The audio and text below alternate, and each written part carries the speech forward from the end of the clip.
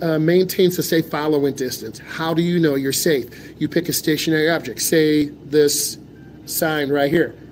Once the first car passes it, you start counting 1001, 1002, 1003. Drivers have a difficult time filling the brake, filling the gas. So the minimum following distance is 3 seconds.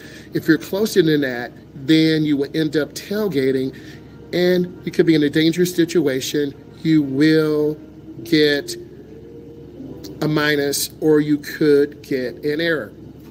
Let's continue. Next, identifies and understands and responds appropriately to traffic control signs. What does this mean? You're not going to run a yellow light. If you can stop safely in 3 seconds, you should squeeze the brake.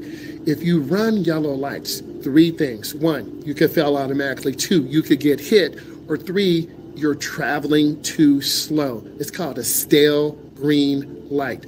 You might see that on your DMV test, so I'm giving you some good test prep too. Let's continue.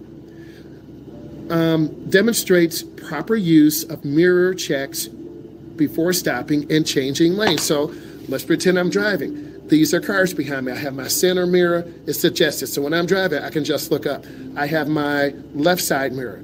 Suggested, so I can just quickly look. My right side mirror. If I'm making a lane change to the left, it's mirror, turn signal, blind spot. You look. Right shoulder. You look. You have to demonstrate that to your road tester. You have to demonstrate that to your driving instructor. I'm very conscientious and I care about my students.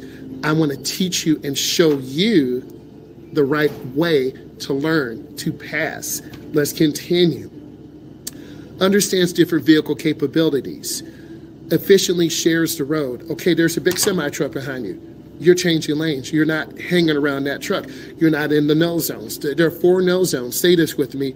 Left side, right side, front of the truck, and behind the truck. Get out of no zones. In fact, I was coming home yesterday from the lab, and there was a huge semi-truck. It was a double.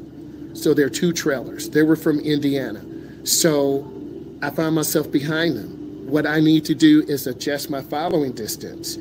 If you have to, you want to pass on the left.